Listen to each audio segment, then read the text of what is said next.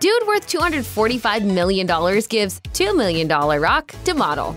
Duh, she says yes. But there's more to Nina Agdal than you might think.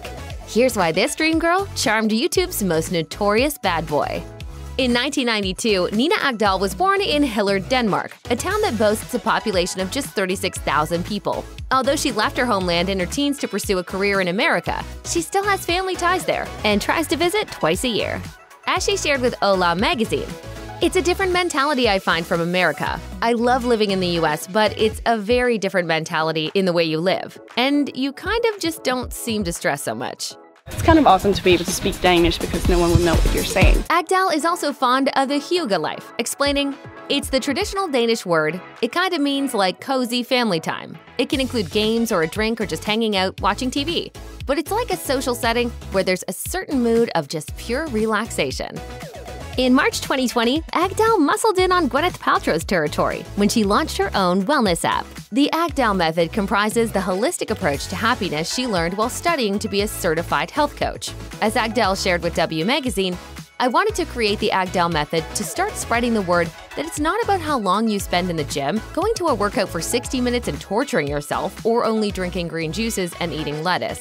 The Agdal method and the community behind it is what motivates me and inspires me every single day." Agdal also admitted that she's had difficulties in the past dealing with pressures society places on women, adding, "The whole thing of the hot girl summer or summer body, or all of these terms, can be extremely triggering to a lot of us." Agdal's goal is to help others find ways to be healthy and happy at the same time. Before becoming a model, Agdal had ambitions far removed from the glitz and glam of the entertainment industry. She wanted to be an oral hygienist. She initially planned to study dentistry as a teen, but was eventually deterred by the time required for schooling. She told Galore in 2014, "I have a passion for teeth. I brush my teeth at least 4 times a day. I floss them every night. I always try to make my friends do the same. That's the one thing I really like about myself. My teeth. I've never worn braces, so I feel like I owe it to them to take care of them. I smile all the time, so I feel like my teeth should be on point." Modeling wasn't something that I was like, I want to be a supermodel. I want to, be famous. Despite having already found success as a model by that point, Agdal hinted, "I want to be the cute, sweet dentist who gives people candy when they're done or something." She says Los Angeles seems like the perfect location for dentistry because of the importance locals place on their teeth. Agdal's career origin story sounds like the stuff of Hollywood fantasy. She was discovered by an agent on the streets of her Danish hometown and was offered a deal with Elite Models Copenhagen. But things got tougher when she moved to the US after high school. She told Maxim that she burst into tears after landing in Miami, recalling, "English was my worst subject in school. I was very shy about saying anything and was so scared. I landed with $40 and a little piece of paper with the address for the model apartment." Of course, Agdal was soon booking high-profile gigs. By 2016, she was able to purchase her own place in New York's Murray Hill. She says, "It's the only place I can be by myself and not feel lonely." Agdal's big break came in 2012 when she was named the Sports Illustrated swimsuit issue Rookie of the Year. The model revealed her ambitions to land the cover, a dream she fulfilled in 2014 when she fronted the 50th anniversary special. The magazine has since featured Agdal in 4 more issues.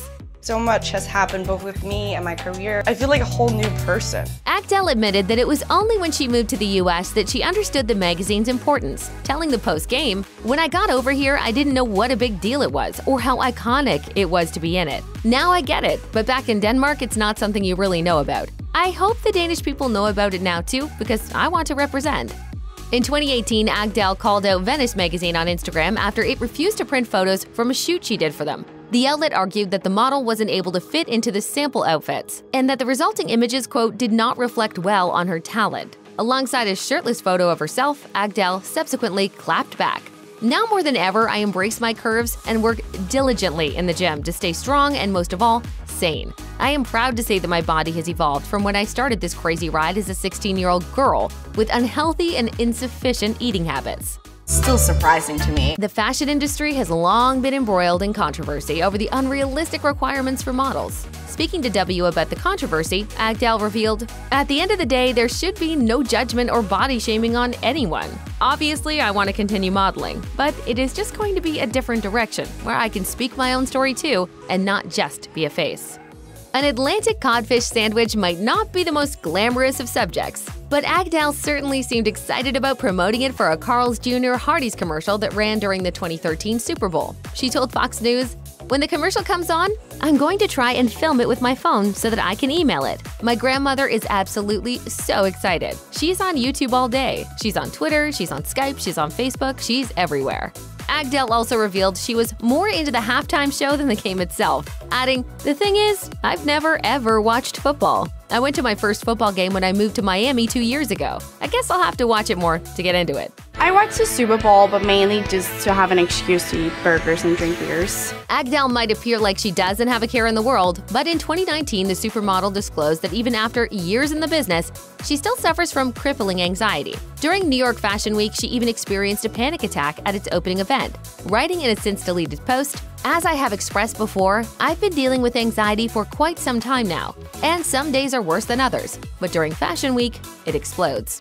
Wait, am I trying too hard? It's really complicated. Honestly, there's so much thought that goes into people sitting out there. It's work. Agdal avoids using alcohol to keep any nerves at bay. Explaining why she may not always seem her usual self at events, she said, "It's not because I've lost it or have anything against you. It's simply because I get so overwhelmed these days that my brain capacity is 10% of what it normally is, and I struggle to have a conversation, so I avoid it."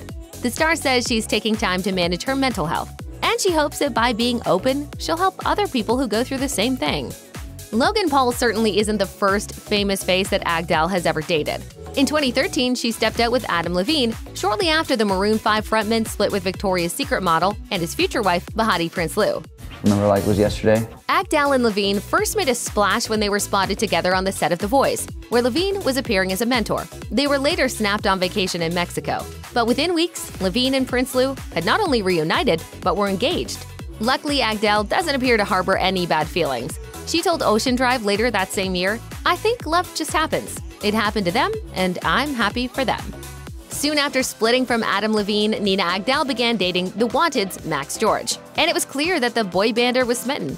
George and Agdal had been friends for 6 months before their relationship turned romantic. He said via E! News, "She makes me laugh. She's so funny and daft. She's not at all high maintenance. She just likes to have fun. She's just a mate, and obviously, yes, she's absolutely stunning. She's the most beautiful girl I've ever seen. She lights up the place and everyone loves her. All the boys, our security guard, and our tour manager." I've had a little bit to get over it, I guess. However, within just a few months, the pair had gone their separate ways. According to The Sun on Sunday, it was George who called things off. We can only speculate as to whether snaps of the model partying with one of the world's most famous actors had anything to do with it. While Agdal's previous flings ended before they really began, her relationship with serial romancer Leonardo DiCaprio lasted for an entire year. 2 years after first being pictured together, the pair were spotted in May 2016 at a New York nightclub. They appeared to confirm they were an item a month later after being snapped during a Montauk getaway. The duo spent the rest of the summer vacationing before joining DiCaprio's mom on a trip to French Polynesia. This is the most insane thing I've ever done in my entire life. Things still appeared to be going swimmingly at the start of 2017, with the couple showing up at the Golden Globes, an Oscars after-party, and a Chase Atlantic show. But around the time of their one-year anniversary, Agdal and DiCaprio split. It was the Hollywood star who apparently called things off, with a source telling people he's not ready to settle down and just isn't in the mindset to get married or have kids. Soon after the split, Agdal hooked up with Jack Brinkley Cook, the son of real estate developer Richard Taubman, and supermodel Christie Brinkley. And this time, marriage, or at least an engagement, appeared to be in the cards. In 2020, Agdal celebrated their 3-year anniversary by posting to Instagram. Still on a beach, still drinking wine, still cracking jokes no one else would find funny. And as she explained on Watch What Happens Live, she got along well with her potential mother-in-law too. Agdal praised Brinkley's looks and intelligence, adding, I get surprised. I walk out of the door in the Hamptons at 10 a.m. and she looks like 10 times better than I do at all times. But in 2021, after 4 years together, Agdal and Brinkley Cook went their separate ways. Agdal's eventful love life took an unexpected turn in 2022 when she began seeing a YouTuber, notorious for filming the victim of a suicide in a Tokyo forest, Logan Paul. But Agdal claims that despite his controversial reputation, she instantly fell head over heels. She told the Daily Front Row, "We met at an event in NYC. I found out he was there and my gut was screaming that I had to say hi to him. We started joking around. It instantly felt like I had known him for years. And here we are. It was wild." Love you, Nina. Damn, that was cheesy. If I'm blushing, cut this out. The couple got engaged in July 2023. In an Instagram story, the model gushed, "I get to marry the boy of my dreams, my best friend, my rock, my soulmate. I love you so much." Logan Paul may have appeared in towering cinematic achievements such as Airplane Mode, The Thinning, and Where's the Money, but he's not the only aspiring actor in his relationship. You're not a terrorist, are you, mate? No, I'm a social media sensation. Indeed, Agdal has also graced the big screen on 2 occasions, and in much bigger projects. Admittedly, they were both blink and you'll miss it roles. Agdal first played a model in the movie adaptation of Entourage. Her second role involved playing herself in Joseph Gordon-Levitt's directorial debut, Don John. Agdal didn't seem particularly enthused about her involvement in Don John, telling Ask Men, "I was in, what was it called? Don John? A movie about porn? I was in that for a hot minute." She was much more excited about rubbing shoulders with the Entourage cast. The star also expressed an interest in pursuing her acting career in the future.